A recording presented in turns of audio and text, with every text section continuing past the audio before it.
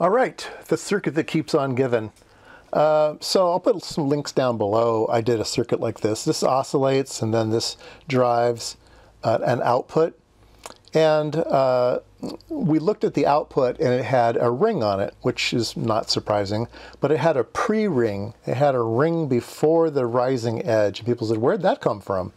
So what we're going to do today is we're going to take a look at events that happen before the edge. So the edge happens here at 1, but there has to be a transition here at 2, a low going transition to create a positive edge here. So we can look here to see what happened here.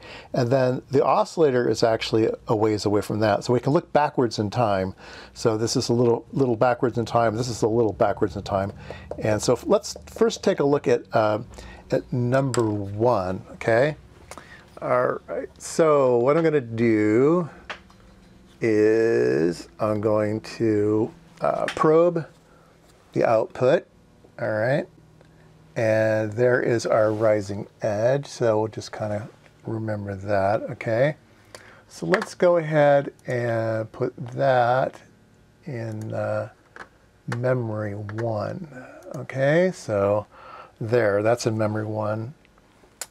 The scope records these at a very low intensity level. I'll try to fix it up in photo or in video editing, but yeah, it's kind of weird. Anyway, that is our output. Okay, that is number 1. Let's look at number 2, which is the drive to this one.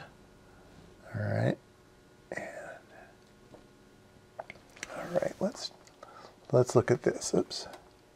So this is the falling edge that goes into the last inverter that creates the rising edge. So let's put that in memory 2. All right, so we have this low going edge in kind of green, and it creates that other red, the other rising edge sort of in a reddish color. All right, and then let's go back to number 3, which is the output of the oscillator, which should be, again, a positive going pulse, which is here. And let's save that into register 3. So I think you can sort of see the sequence of events here, right?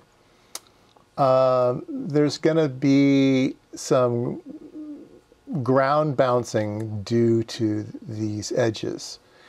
And the, let's turn off number 3 here for a second. Oops.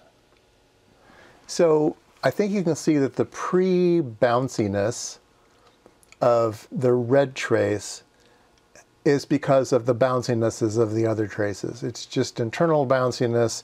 You're going to bounce the ground, the return path. You're going to bounce the VCC path. There's just going to be a bounciness in the circuit, a little bit of ringing in the circuit, and that's what causes those preconditions.